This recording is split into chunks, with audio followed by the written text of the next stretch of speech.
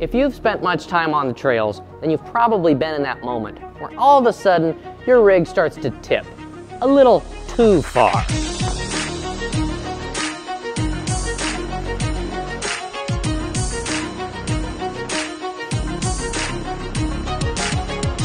Today, we're going to talk about the physics behind that tipping or rolling over and how not to tip your rig.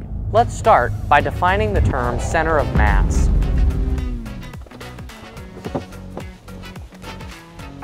What is an object's center of mass? Well, truly, the concept is so full that it really deserves its own video. But for now, let's think of it like this.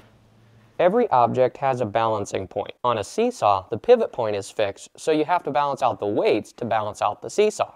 If you're holding a stick, on the other hand, the weight distribution is fixed, and the independent variable is the position of the pivot point. You have to find where it will balance.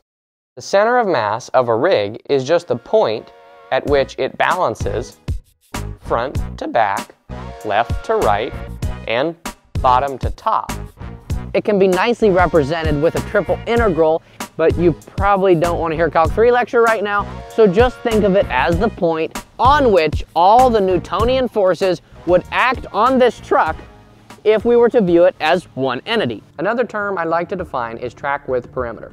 This is simply the boundary formed by the outside edge of your tires, the track, and the wheelbase of your rig. Your rig will flip if the line drawn from the center of mass of the rig down in the direction of gravity hits the surface you're driving on anywhere outside of your vehicle's track width perimeter. Let's go through a few examples so we can clear up this foggy description.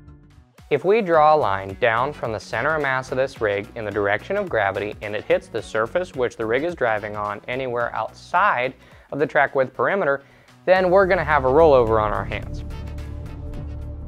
Thankfully for this rig, looks like its line drawn down from the center of mass is going to hit within the track width perimeter, so it's going to stay upright.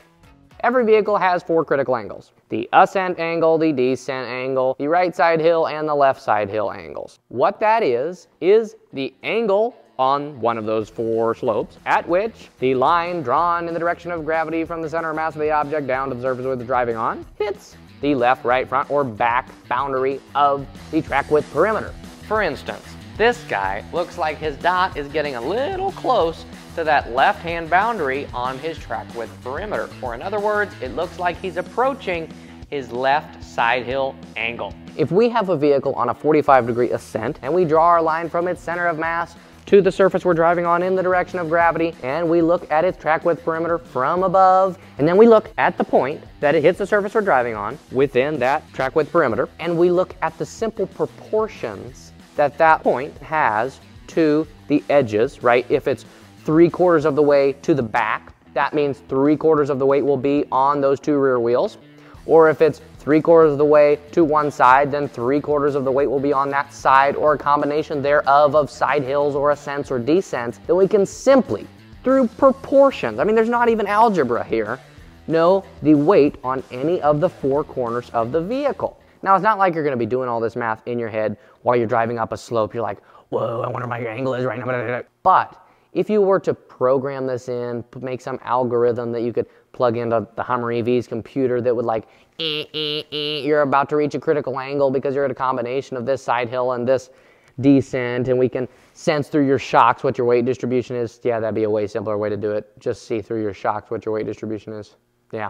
Then it could at least alert you, don't continue on this path, you're about to go. Enough talk about all that weight transfer in physics, because we know that there's no way to mathematically quantify every trail in the world and how our vehicle with its little idiosyncrasies will react. So what can we do practically to help our rigs not flip over?